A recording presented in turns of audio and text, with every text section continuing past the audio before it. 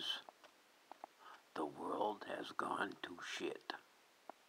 California to financially cover gender surgeries for illegal immigrants.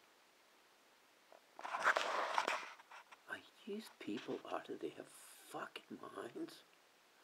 Are you fucking kidding me? In California now, to get 700,000 immigrants are getting free health care.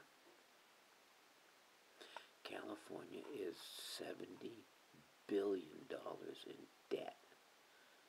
It sounds just like the rest of America. We're $34 trillion in debt, but we keep sending money to Ukraine and putting more money into the border to hire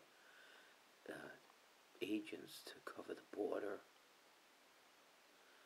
I just cannot fucking believe this government that I have in front of me just going off the edge.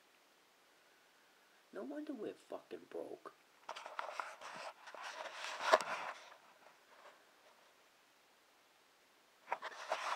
Sickening, absolutely sickening.